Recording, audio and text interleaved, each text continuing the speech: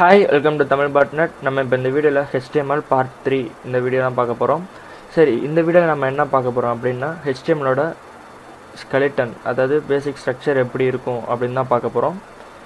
நான் என்னோட sublime எடிட்டரை open பண்ணிக்கிறேன். நான் இப்போ இதில் வந்து ஒரு நியூ ஃபைல் ஒன்று க்ரியேட் பண்ணுறேன். அதை நான் இப்போ சேவ் பண்ணுறேன்.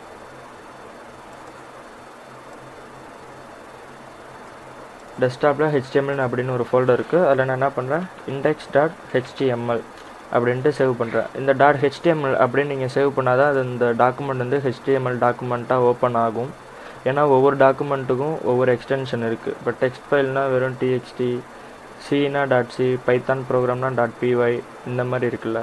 இமேஜுக்கு வந்து jpeg, png இந்த மாதிரி இருக்குது. வீடியோக்கு வந்து mp4, ஆடியோக்கு mp3 அந்த மாதிரி HTMLக்குன்னு ஒரு இருக்கிற ஃபார்மேட் வந்து .html அப்படின்ற ஃபார்மேட்டில் வந்து நம்ம சேவ் பண்ணுறோம்.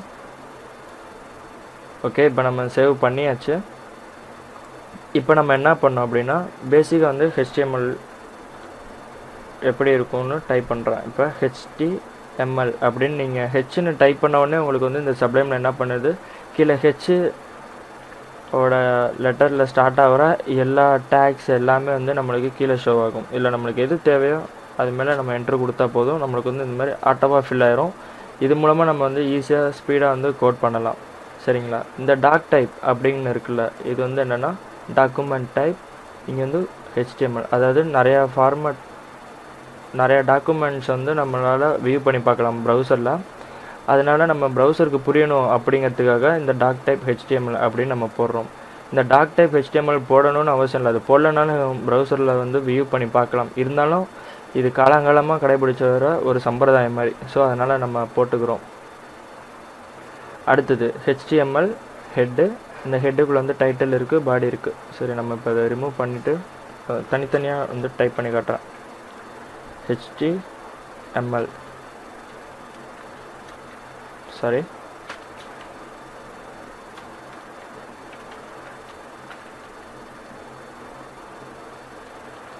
இப்போ நான் ஃபஸ்ட்டில் டைப் பண்ணுறேன் HTML. திருப்பி இந்த ஓப்பன் பண்ண டேக் வந்து க்ளோஸ் பண்ணும், அதுக்காக ஒரு ஸ்லாஷ் யூஸ் பண்ணுறேன். HTML போட்டால் வந்து நம்மளுக்கு இப்போ க்ளோஸ் ஆயிடுச்சு. ஸோ நம்மளுக்கு ஒரு டேக் வந்து ஓப்பன் ஆகிருக்கிறப்ப எந்த ஸ்லாஷும் இருக்கக்கூடாது. இது வந்து ஓப்பன் ஆகிருக்கு. திருப்பி அந்த டேக் வந்து முடிகிறப்ப ஸ்லாஷ் போட்டு நம்ம க்ளோஸ் பண்ணிடணும். இதுக்குள்ளே இந்த HTML இந்த டேக்குள்ளே தான் நம்ம அடுத்து பண்ண போகிற எல்லா டிசைன்ஸும் எல்லாமே இதுக்குள்ளே மட்டும்தான் வரணும். இதுக்கு வெளியே வேறு எங்கேயும் வந்து இந்த இடத்துல எங்கேயும் போட்டாலே எக்ஸிக்யூட் ஆகாது. ஸோ HTML வந்தாச்சு. இப்போ இதுக்குள்ளே நம்ம அடுத்து என்ன பண்ண போகிறோம் அப்படின்னா, இந்த பேஜுக்கு வந்து ஒரு தலை ஒன்று க்ரியேட் பண்ண போகிறோம். அதாவது ஸ்கெலிட்டன் அப்படின்னு சொல்லியிருந்தேன்ல. ஸ்கெலிட்டன் என்ன, ஒரு எலும்புக்கூடு. அதான் எலும்புக்கூடு எந்த எலும்புக்கூடாக இருக்கலாம், ஹியூமனோடதாகவும் இருக்கலாம், அனிமல்ஸோடதாகவும் இருக்கலாம். ஸோ நம்மளுக்குள்ளே இருக்கிற ஸ்கெலிட்டன் எடுத்திங்கன்னா உள்ள ஸ்கெலிட்டன் இருக்கும். அதுக்கப்புறம் மேலே வந்து மசில்ஸ் இருக்கும், அதுக்கு மேலே ஸ்கின் இருக்கும். இந்த மாதிரி தான் நம்மளோட டிசைன் இருக்குது. அதே மாதிரி HTML வெப் பேஜுக்கும் வந்து ஸ்கெலிட்டனாக வந்து நம்ம என்ன பண்ணுறோம், இந்த HTML வந்து யூஸ் பண்ணுறோம். அதுக்கு ஸ்கின் கொடுக்கறது, கலர் கொடுக்கறது, அந்த மாதிரி டிசைன்ஸில் வந்து அடுத்து CSSல நம்ம பார்ப்போம். சரிங்களா? இப்போ வந்து தலை க்ரியேட் பண்ணிட்டோம். இந்த தலைக்குள்ளே வந்து என்ன இருக்கும் அப்படின்னு கேட்டிங்கன்னா, டைட்டில் இருக்கும். மெயினாக டைட்டில், அப்புறம் மெட்டா டேக் அப்படின்னு சொல்லுவாங்க, அப்புறம் அட்ரஸ் இதெல்லாம் கொடுக்குறதெல்லாம் இருக்குது. அப்புறம் ஸ்கிரிப்டு, ஸ்டைல் ஷீட்டு இந்த மாதிரிலாம் கொடுக்கலாம். அதெல்லாம் அடுத்தடுத்து தான் பார்ப்போம். சரி, தலை க்ரியேட் பண்ணியாச்சு. அடுத்தது வந்து உடம்பு, பாடி வேணும்ல. ஸோ பாடி டேக் வந்து யூஸ் பண்ணுறோம். இந்த பாடிக்குள்ளே தான் நம்மளோட எல்லா டேக்ஸும் கொடுக்கறது எல்லாமே இதுக்குள்ளே தான் வரும். அடுத்தது கால் பகுதி, அதாவது ஃபூட்டர் அப்படின்னு சொல்லுவாங்க. இந்த ஃபூட்டர் கொடுத்தோம்னா இந்த ஃபூட்டருக்குள்ளே நம்மளுக்கு தேவையான கீழ்ப்பக்கம் நம்மளுக்கு என்னென்ன தேவையோ அது எல்லாமே நம்ம கொடுத்துக்கலாம். சரி, இப்போ இந்த டைட்டிலில் என்ன கொடுக்குறோமோ அது வந்து எப்படி எக்ஸிக்யூட் ஆகுதுன்னு நம்ம இப்போ ரன் பண்ணி பார்த்துக்கலாம். டைட்டிலில் HTML டுட்டோரியல் அப்படின்னு டைப் பண்ணுறேன். இதை சேவ் பண்ணுறேன். திருப்பி அந்த ஃபைலை வந்து நான் ரன் பண்ணி பார்க்குறேன்.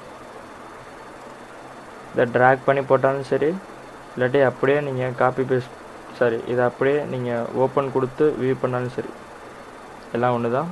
இப்போ நம்மளுக்கு இங்கே பார்த்தீங்கன்னா இங்கே கொடுத்த டைட்டில் வந்து நம்மளுக்கு இங்கே ஷோ ஆகிருக்கு. பார்த்தீங்களா? இதுதான் வந்து டைட்டில் டேக். அதாவது ஹெட்டில் வந்து டைட்டில் இருக்குது. டைட்டில் வந்து இந்த கண்ணு மாதிரின்னு கூட நீங்கள் உங்களுக்கு புரிஞ்சுக்கணுங்கிறதுக்காக வச்சுக்கலாம், ஒன்றும் தப்பு கிடையாது. அடுத்தது வந்து பாடிக்குள்ளே தான் நம்ம கொடுக்குறது தான் எல்லாமே இங்கே வரும்.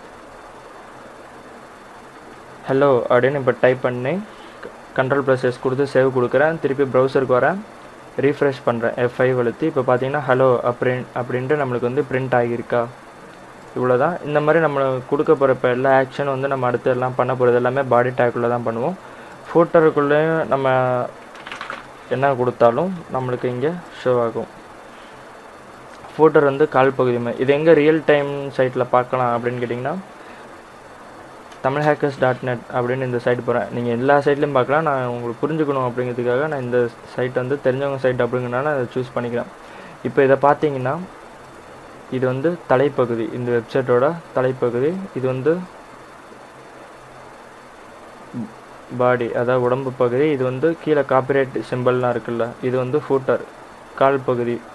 இந்த மாதிரி தான் 3 பார்ட்டாக பிரித்து நம்ம தனித்தனியாக டிசைன் பண்ணிக்கலாம். அதெல்லாம் அடுத்தது வரிசையாக பார்ப்போம். இப்போதைக்கு உங்களுக்கு பேசிக் HTMLோட ஸ்ட்ரக்சர் என்னான்னு தெரிஞ்சிருக்கும், புரிஞ்சிருக்கும் அப்படின்னு நம்புகிறேன்.